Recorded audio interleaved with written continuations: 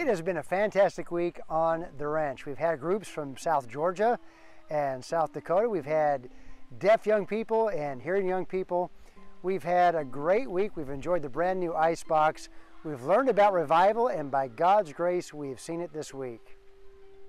Revival is not about everyone sitting next to you. It is about you and your decision to hear what God says and to get right with God. And no matter what is going on in the world around you, to say, I will hear what God, the Lord, will speak.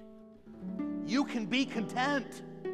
You can learn to be content. And listen, contentment with godliness is great gain.